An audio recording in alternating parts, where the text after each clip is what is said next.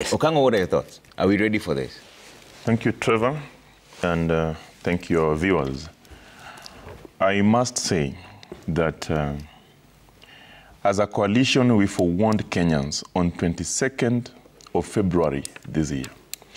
When we went through the budget policy statement, we actually saw what was coming.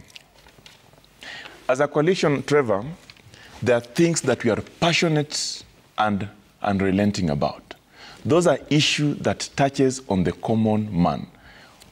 Our able member from Nyando, Jared, knows that the people of Kenya are suffering, and it is in the interest of every leader to address the issues of concern to them. And that is what they do in the National Assembly as a constitutional requirement.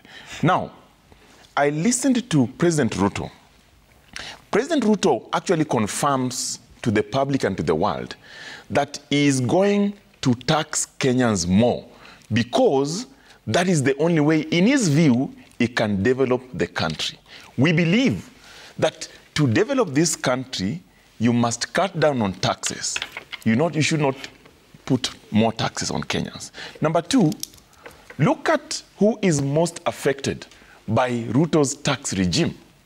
Is the people who are at the bottom of the pyramid.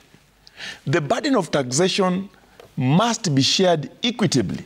But when you look at the Finance Bill 2024, that bill, they say it is a proposal. Well, it is a proposal to tax the hustler. It is a proposal to tax the mamamboga.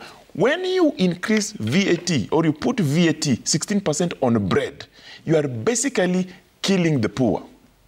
That is what Ruto is doing. Number two, we have also seen the effort by this regime that my good friend Senator Nyutu is defending to now tax the creative industry, where the most vulnerable people are, the young people, the youth, who are using their content to monetize. They call it digital marketplace.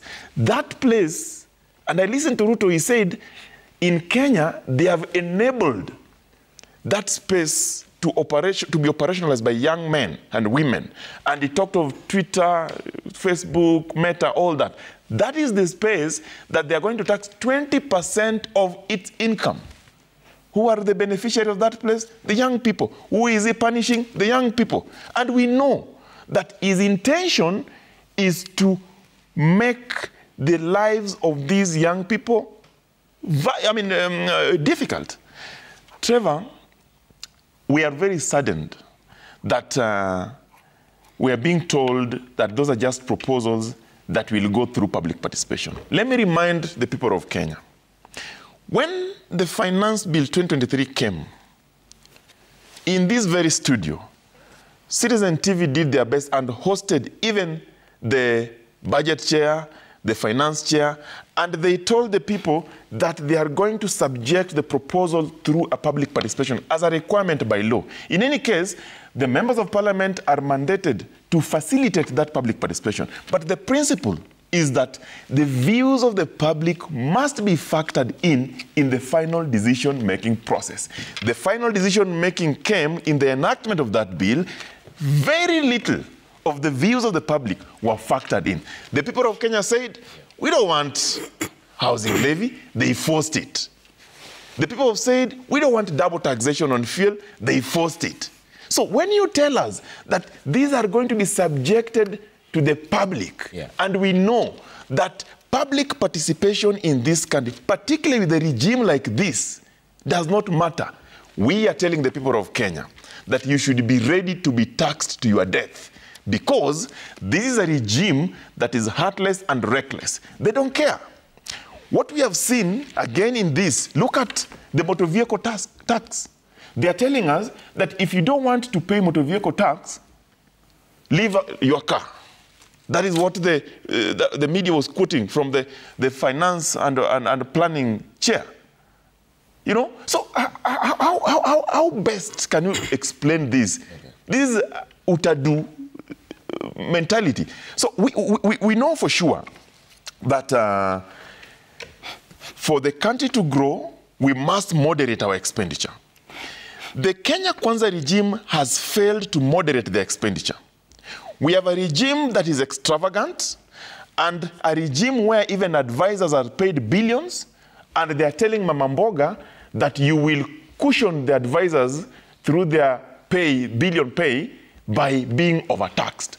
We have a regime that they want to renovate every building. They want to buy new cars. Today you are seeing the office of the Deputy President. They want to renovate at a cost of 1.2 billion.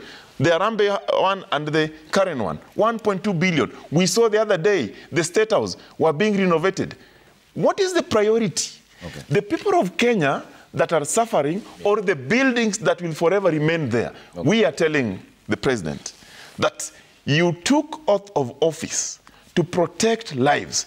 Today, the hustlers that voted for you are telling you, Mr. President, enough is enough. He has told us that, you know, Kenyans are taxed less, whether you compare to the GDP or what. But the essence of doing that, Trevor, is you actually increase taxation on everything to achieve the 22% compared to the GDP as he talks about. So we are asking, Mr. President, that for us in the coalition, we know that you cannot grow this country through taxation. Okay. But we know you can use the principle of public finance by ensuring that the burden of taxation is shared equitably. Don't hurt the poor. Okay. Don't hurt the the vulnerable. Don't hurt the weak. Okay. Please protect them by not overtaxing them, Mr. President.